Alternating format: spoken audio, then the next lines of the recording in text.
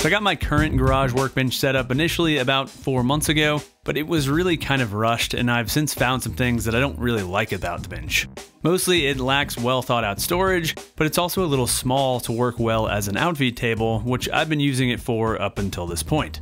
So I decided to go back to the drawing board and rebuild another workbench from scratch, incorporating some of the things lacking in my current bench. Since I have more limited tools here at the house, I wanted to keep the build fairly simple, so I used a combination of plywood and 2x3s for the new workbench. And this made for a workbench that was inexpensive to build, yet should really stand the test of time.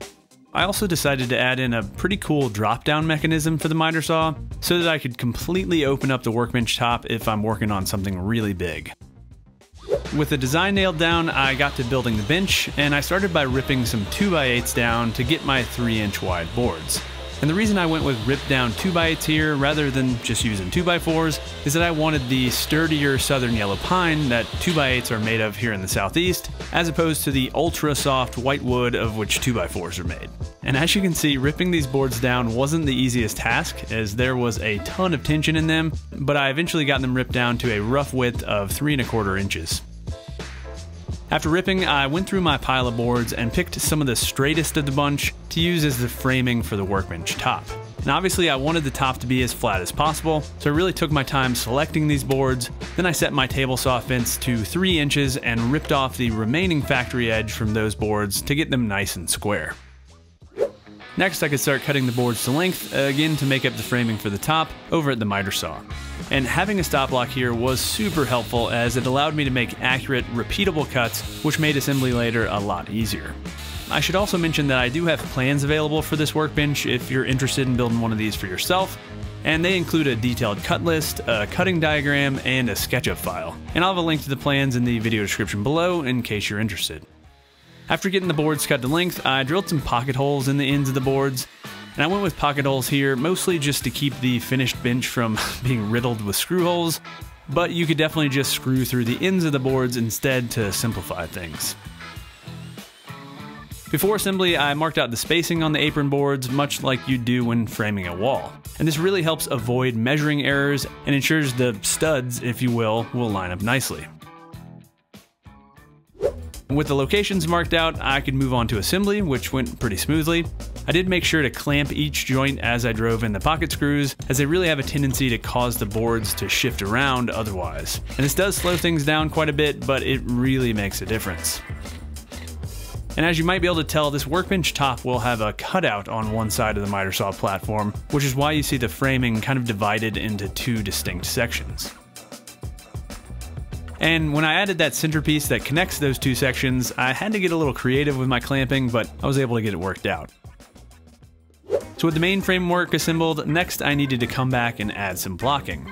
And this blocking not only makes the framing sturdier, but it'll also give me something to drive the screws into when I add the T-track to the workbench top later. And I ran out of 2½ inch pocket screws by the time I got to the blocking, so I switched to using regular 2½ inch screws and just toe nailed them through the pieces. Also, you'll notice that I switched to working on the floor here, and that's because I wanted this framing to be as flat as possible, and this section of floor is the flattest, largest area in my garage. With the blocking installed, the framing for the top was assembled, and next I needed to get the 3¼ inch plywood top attached. Before doing that, I went ahead and laid out the locations of my T-track on the top, and having these locations marked out showed me where I could add nails or screws while attaching the plywood top to the framing, as I definitely didn't want to run through any nails while routing the grooves for the T-track later. Finally, I could get the plywood top attached to the framing, and I added plenty of glue before dropping the top into place. Of course, right as I was about to lay down the top, a gust of wind blew my cut list right into the fresh glue. No! Oh my god! Which was definitely super annoying. After a little cleanup, I got the top attached to the framing, and I used 2-inch finish nails around the perimeter of the top, but switched over to screws where the T-track would end up going. And the screws would provide clamping pressure while the glue dried, and I could just remove them before routing the grooves for the T-track later. While the top dried, I could start working on the legs for the workbench, first cutting down the pieces at the miter saw. And I designed the legs so that I could create half-lap joinery during the glue-up without actually having to cut the half-laps by leaving some strategic gaps. I did still have to cut a few half laps, but this joinery method definitely saved me some effort. Also, I left the leg stock at that 3¼ inch width during the glue up, so that I could trim the legs to width and clean up the edges after the glue up. The front and back legs on the workbench are oriented a little bit differently, so I did need to keep that in mind during the glue up, but otherwise things went smoothly. While the glue dried on the legs, I went ahead and cut the stretcher pieces that would connect the legs together at the miter saw, and then I ripped them to their final width at the table saw. After all that ripping and cutting, my dust collector had definitely gotten full, and I wanted to give a quick shout out to this new wall-mounted dust collector from Rockler. So this thing is capable of pulling 1250 CFM, which is plenty for most shop tools, and this optional canister filter really does a great job of keeping the fine dust down. Now I just need to work on improving the dust collection on my miter saw, which is something I'll tackle with this workbench. Anyway, after the glue dried on the legs, I could trim them to final width of the table saw, and as you can see, by leaving the legs oversized, I ended up with super clean edges. I also used the same trick for the bottommost piece on the legs, so that I could trim the bottom end of the leg flush after the glue up, which I did at the miter saw. Now, as I mentioned, I did actually need to cut a few half laps, exactly one in each leg, so next I laid out the location for those cuts. Now, I referenced the other legs for this measurements rather than trying to use a tape measure, and this just ensured that my stretchers ended up square to the legs by referencing the other legs.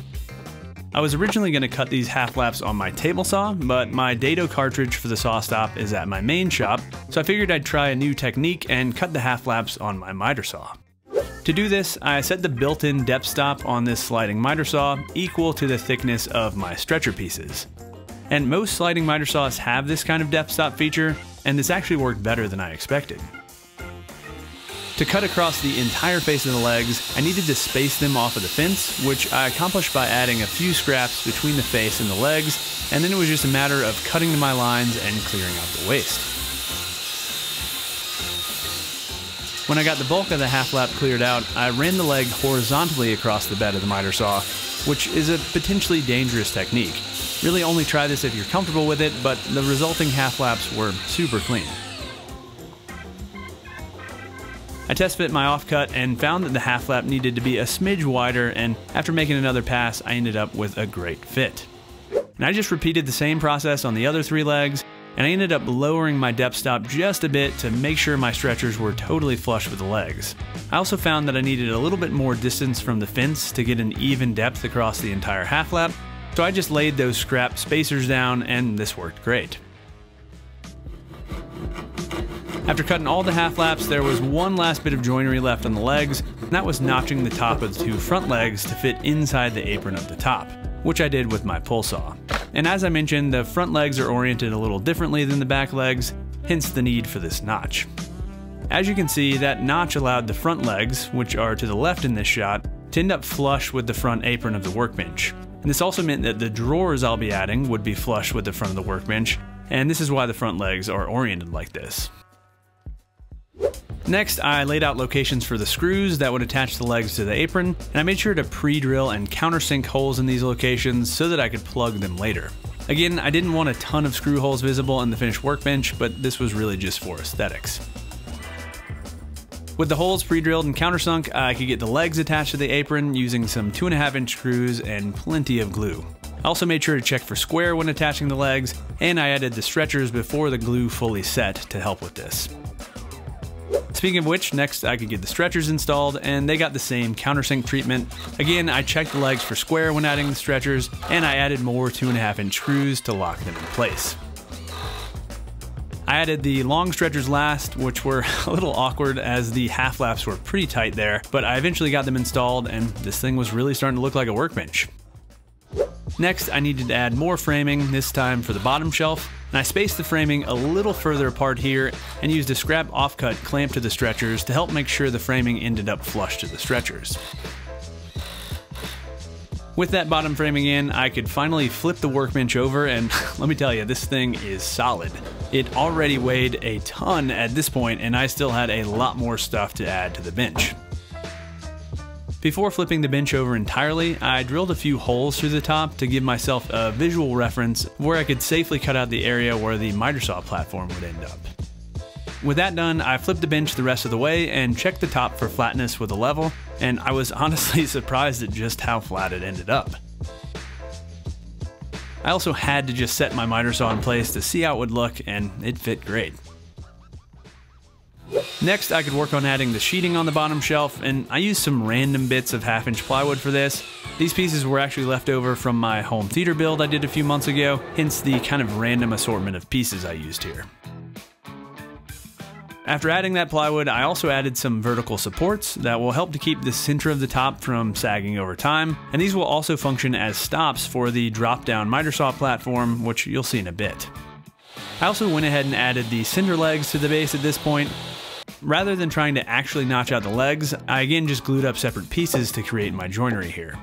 Basically, I wanted this notch section to kind of straddle the centerpiece of the bottom framing to provide more support and plenty of glue surface. To install the center legs, I just added plenty of glue and clamped the leg in place while the glue dried. Next, I started working on the miter saw platform, and the first step was to remove that plywood where the platform would be mounted, and the holes that I had drilled in the top before flipping the workbench definitely came in handy when cutting this section with a jigsaw, and then the router got everything nice and tidy. With that done, I could build the new miter saw platform, and I cut the top of the platform from a scrap piece of 1/2-inch plywood, but in case you're following along with my plans, I called for 3/4-inch plywood there.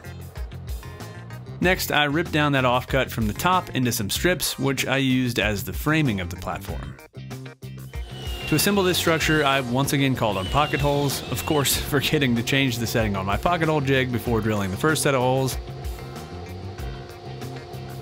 And once again, regular butt joints would have been fine here, but I wanted to hide those screw holes. After drilling the pocket holes, I got the framing assembled using 1¼ pocket screws, since this was 3/4-inch plywood, and then I attached the top to the framing using glue and brad nails. Once the glue had a chance to dry, I went ahead and chamfered the edges of the platform just to soften things up, and I went ahead and sanded this front section of the workbench and chamfered the areas near the miter saw platform while I was at it. Next, I could get the miter saw platform installed. And I ended up using hardware I already had on hand here, again, so I could avoid going to the store, but this isn't necessarily the hardware I'd recommend, and that'll be reflected in the plans. I initially installed the miter saw platform flush with the top, and I installed the hinges with that in mind. After installing the hinges, I rested the platform on the hinges and clamped the platform flush with the workbench top, adding a few spacers at the back for clearance, and then I attached the other half of the hinges to the platform. And as you can see, this all worked out really well, and the platform ended up perfectly in line with the workbench top. Next, I played around with some different gas support struts to assist in the raising and lowering of the platform, but I ended up removing these as they didn't really help that much and also kept the platform from folding down entirely. And again, there might be better options out there, but I was using hardware that I already had on hand. The next bit of hardware to install was some kind of locking mechanism to keep the platform securely in place while in the upright position. And I'm actually going to be building a 4x8 shed as my next project, and I ended up robbing these spring-loaded barrel latches from the hardware I had ordered for that project, and they worked perfectly for this. So I mounted the latch to the front of the workbench so that the barrel would end up roughly centered on the side of the platform, and then I marked out where the barrel contacted the platform. Next, I center punched that hole location to keep my bit from wandering, and then I drilled the hole using a 3/8-inch bit. And this hole size resulted in a pretty tight fit, so I reamed it out a little bit more, and after that, the drop-down mechanism was functional and working great. With the platform working, I could get my miter saw moved into place and attached, and you'll see that I'm going with a different miter saw here than I've been using in the rest of the video.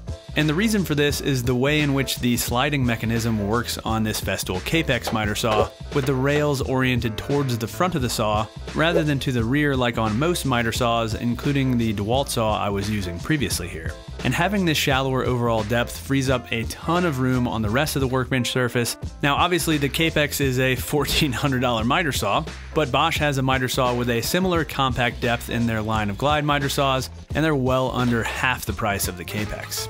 Anyway, I got the miter saw centered on the platform and aligned with the front edge, pre-drilled some holes through the mounting holes in the miter saw's base, and then attached the saw to the platform with some power head screws. And it was at this point that I decided the miter saw platform being flush with the workbench top put the saw too high for comfortable use, at least for me at 5'10". Because of that, I decided to change out my hinges and actually mounted the hinges to the vertical supports so that I could have the miter saw platform much lower. This also meant I needed to rethink my barrel hinge mechanism, since the barrel would no longer line up with the side of the platform, and that's when I decided to use eye screws as part of the latch mechanism rather than a hole drilled through the platform. And these eye screws were a major improvement to the system, as they were much easier to engage the latch through since the hole was oversized, and the fact that the eye screws thread into the platform meant that I could make fine adjustments to the position of the platform by threading the eye screw in or out. Also, I think these eye screws will hold up much better over time since they're metal, versus the latch going into a hole in a piece of wood, which would likely expand over time. After getting the eye screws positioned correctly, I reinstalled my miter saw onto the platform, and you'll notice that I added some pieces of blocking before removing the saw initially, so that I didn't have to reposition the miter saw when adding it back. And this will also be helpful if I ever need to remove the saw for use in the future.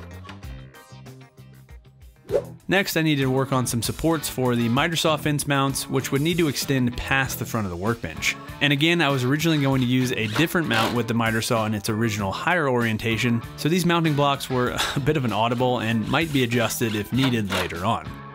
After mounting the support blocks, I mounted the fence mounts themselves, and these are part of FastCap's best fence system, which I've been using on my miter saws for years. And these mounts allow you to easily add and remove the fences, which is great for a garage shop like this where I need to break things down when I'm not working in there. And my plan is to eventually attach these with threaded inserts so that I can easily remove the mounts if I need to use the entire workbench top, but I just mounted them initially with more power head screws. As you can see, the fence just drops onto these mounts and then locks into place with a locking pin, which you can drill a hole for anywhere on the fence. And this will ensure that the fence is reinstalled in the exact same location each time, which will keep the stop block system accurate even after removing and reinstalling the fence. Speaking of the stop block system, next I needed to set a new 0 point on the stop block, which is super simple with this system. I just set the stop block to 0 and made a new cut with the miter saw, which sizes the stop block perfectly to this saw. I also went ahead and undercut the bottom edge of the stop block a bit to make sure any dust on the surface of the fence wouldn't interfere with the stop block. I could then make a test cut with the newly set up stop block, and as expected, it was dead on. So with that, I could remove the fences to get them out of my way, and as you can see, they store away really easily. Now, I should mention that there are lots of ways to add a stop block system to this type of setup if you don't want to invest in something like the best fence system, including just adding T-track right into the workbench top, which has become a popular option lately. I personally wanted to use this best fence system because one, I already had it, but also it adds support for longer pieces, which I find myself needing more of in my home improvement projects. Anyway, the last bits of hardware to add were these mounting plates for the Rockler workbench casters I'm using to move this workbench around my garage. These plates are designed to be mounted onto 3/4 inch material and come with mounting bolts and nuts for that application, but clearly my workbench legs are much thicker than that. Instead of finding different bolts because, once again, quarantine life, I decided to just drill the holes for these bolts slightly undersized so that I could essentially tap the holes with the bolts themselves. To help with this, I added some wax to the bolts before driving them in, which helped a ton and significantly reduced the heat buildup on the bolts. Once the holes were threaded, I could attach the mounting plates, and I actually think this solution worked great.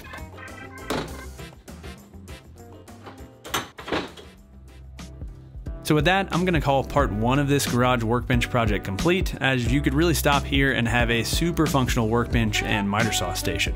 That said, I've got a lot more to add to this setup, including a bank of drawers in the lower section of the workbench, a bunch of T-track to the top, a custom-built miter saw hood to help with dust collection, and an in-vise for additional work holding. So make sure to get subscribed and ring the notification bell so you don't miss that video. And again, I do have plans available in case you want to build one of these workbenches for yourself, which I'll link to in the video description below. Alright, I think that's going to do it for this one, so thanks for watching y'all, and until next time, happy building.